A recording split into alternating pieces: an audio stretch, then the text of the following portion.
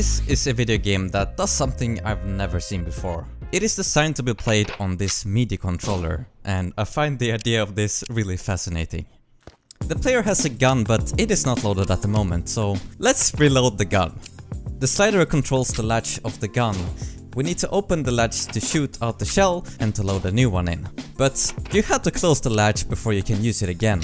I'm not sure if it's called a latch, but my weapon knowledge is null, so we're going to call it that. This reloading mechanic is one of my favorite ideas for this prototype. The player can also jump by tapping a button, but its adjacent slider will also tweak how high you can jump. Now, this level is completely flat at the moment, so this mechanic isn't really utilized, but oh well. Another slider mechanic I implemented for this game is changing the player's stance. When the slider is up, the player stands up, but if you yank it down, the player will crouch. Also, not really a mechanic that does anything except change the visual appearance. But you could imagine having to crawl through tight spaces, or maybe yanking it down whilst in the air to issue a ground pound attack. Having enemies in this game would also be cool, but I'm showing you guys a very early prototype of this game. But why do I feel like I want to sing? It's time to tweak it, the precision, you can't beat it, yank it up, jump high, reload the gun or die. I'm really sneaky with the crawl, no stance. If I wanna disrespect you, then you know that I will do the dance. Up and down, up and down, up and down in your face, yo. And then I reload the gun.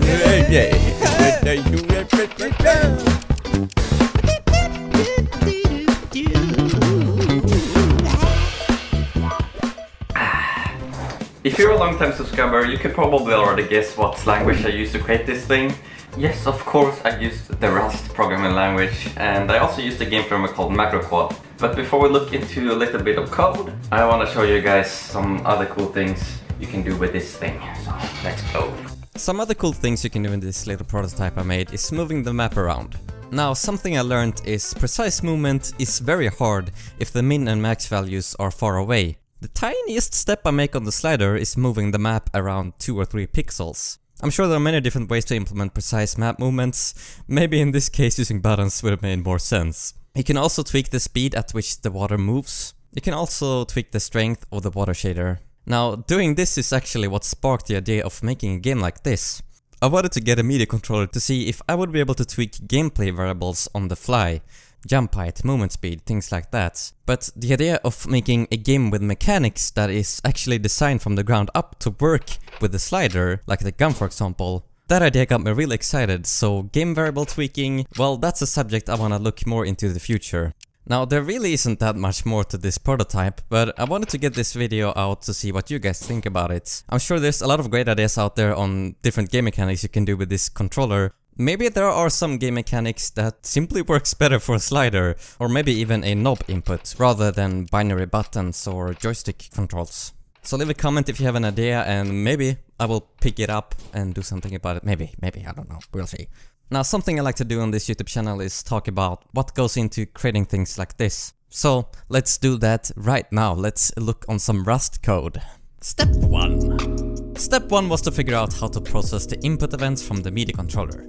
With Rust, crates.io is the place to go. I looked through different libraries, did some research, and the library I decided to try out was called Midi. And within maybe 40 minutes, we had a way to process the Midi input. The code was super short, super clean, but a problem with this library though was that the input events happen on another thread. If the main game code runs in another thread, I need a way to get the input data from the input thread to the main thread, and I have never done any multithreading in Rust previously. So I went to the official free Rust book, and reading through that, somehow I made it work.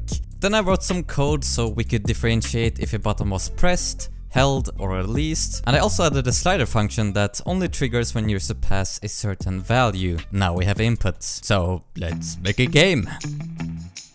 I recently started learning a game framework called MacroQuad. I used it in my previous video to learn more about graphics programming, and this is where the water shader came from. This library is something I've been working on ever since I made that video, this Tantans toolbox library. It has state management, animation, water shader, transition shader, so I had a really good groundwork to create this little prototype with. Within about an hour I had added animation handling and testing out different ways to use the input to cycle between the animations. And after that, I guess I made the game.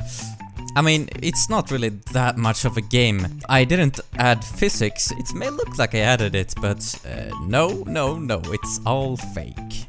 I feel like we're ready to look on some code, so let's see how this thing works.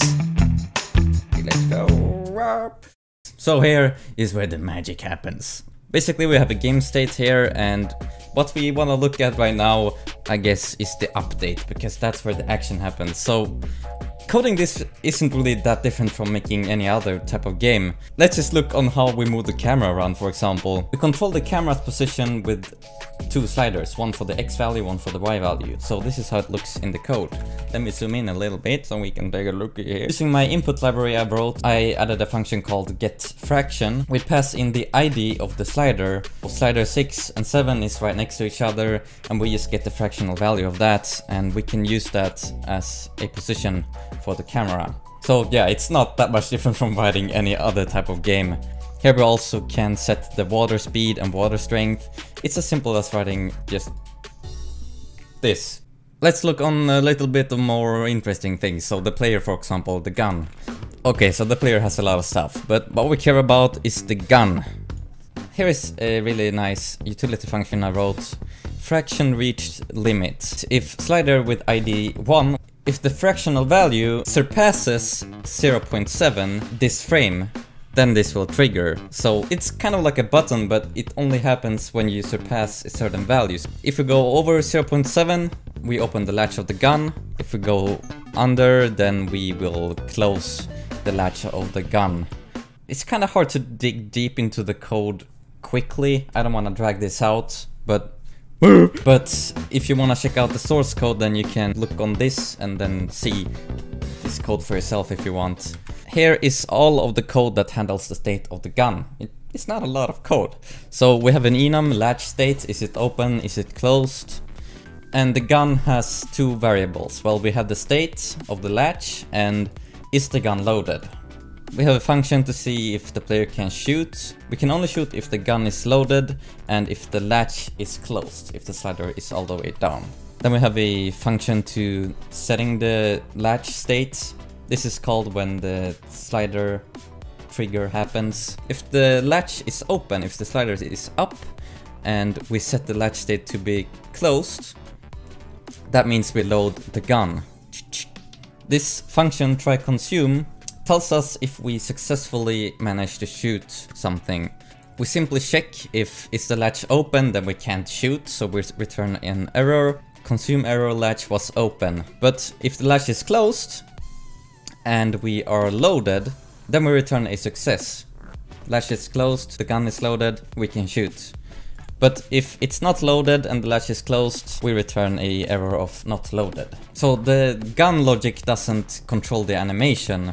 The function that calls this try_consume is what handles all of that. When we tap the shoot button on the Midi controller, which happened to have an ID of 65, we call try_consume. Then we can react to what happened. Were we successful in shooting? Yes, then we will play an animation and play a sound effect. That's all it does. If we have an error, we can trigger an animation. This is when the player looks confused. Both of these kind of do the same thing, I think. You can do different sounds if the latch is open or if the gun wasn't loaded.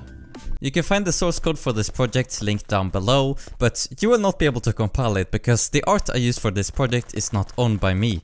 But I still wanted to release the source code so you can see all of the code, but I would not recommend compiling it. I found the player and the environment from itch.io. I will leave a link to them also down below. This has been Tantan, and I will see you guys later. Bye! It's time to tweak it, the precision, you can't beat it, jank it up, jump high, reload the gun or die. I'm really sneaky with the crawl, no stance. If I wanna disrespect you, then you know that I will do the dance. Up and down, up and down, up and down in your face, yo. And then I reload the gun. Yeah.